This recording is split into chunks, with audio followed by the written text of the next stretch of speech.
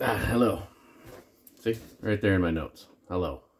This is an update about my Bible recording videos that I've been sharing on YouTube. So, I've repaired the Bible some here. You see? I'll show you the spine was torn. It was coming apart right along. It was just getting worse and worse. So when I opened it, it would just flop. And I was worried that it was getting worse. It was at least hard to control. And so I did some Googling about popular book binding glues, and it turns out wood glue is popular, which is great because that stuff's cheap, and I had some in the house. So I got a paintbrush and a piece of paper, and I painted it in here, you know, and then in here, and I put a piece of paper over it to protect it so this page doesn't get glued with the stuff that's squeezed out. And then I put a book on it with about 5 pounds of steel on top of that, and then a clamp. I have carpentry clamp that clamped this way, and so now that's better. This reverenced family Bible I wasn't allowed really to touch as a child is now in much better condition, which is great. That's probably the third best thing I've done with this Bible in my life. Probably the most important. The first most superlatively best thing is, of course, to read it, because reading the Bible is how we get to know the mind of God. You can have 1,000 books on your shelves, but if you don't read them, then they're not really your books. The second best thing you can do with the Bible is to share it, which you read it with others, you read it out loud where others can hear it, you discuss it. And the third best thing, I think, is to reverence them and maintain them in good condition so that they can be, you know, shared, and so they can be read and studied. And so that's what I've done. I've made it better. We've kept it from getting worse. All right, and then the main thing is there's a format change in my videos. They were, some of them, really long. I think the longest one was about 25 minutes.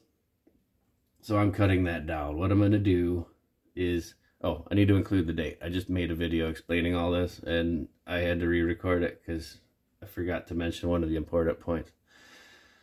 So I've got uploads up to the 22nd. So starting on the 23rd of this month, I'm going to have shorter videos, but I'll do several each day instead of one big one. I'll have pretty much one chapter per video, unless the psalm is really short, and then that'll just piggyback on one of the chapters on either side of it. But the long videos, I think, were probably laborious and discouraging to people, so I'll make short videos that they can feel a little more free to watch when they want to. Let's see here, the candle. I like talking about the candle because my wife and I made it. It's a fun hobby that we may or may not continue. So far it's leaning more toward not, but we still have the supplies. But I want to mention it also because it's only got about 25 or 30% left. So I'll be replacing that candle soon. Let's see here. Oh, my ring. I want to point out my ring. I don't know who's noticed, but sometimes I wear my fancy one with the stones in it and the cross, and that was great. It belonged to my grandfather. And then sometimes I wear a plain gold one. There was even one time I did a video I didn't have any ring at all to put on, because that's the way it worked out that day when I got up. But most of the time you'll see I'm wearing this rubber one. That's number 117 Buna rubber O-ring. And the reason for that is I'm basically a mechanic. I'm a maintenance mechanic in a highly dynamic mechanical environment. And if a machine catches on this, then this will break. It's just rubber. That's the weakest part of the whole situation. But a metal one would be much, much stronger than all of this soft material that my finger is made of. So the machine would grab this and pull it, and it would take the skin and stuff with it.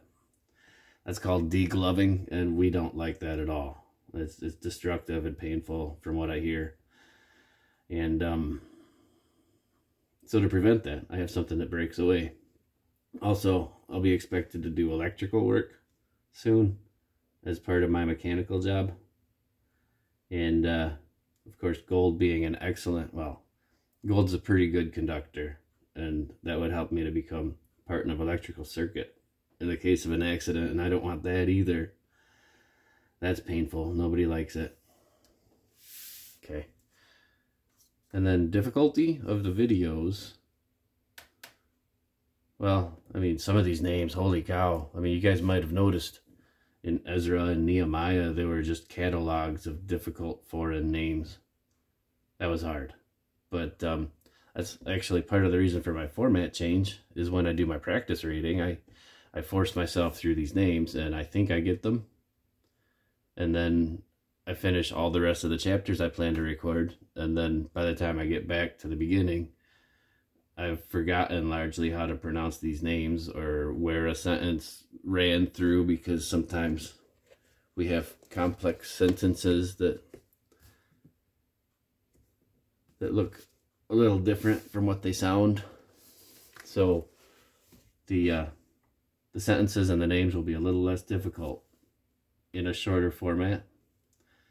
And that'll be, if it's less work for me to do, then it'll be less work for you to hear. Let's see, I've told you the date. That'll be starting on the 23rd of this month. What's this, June of 2023? All right. Thank you.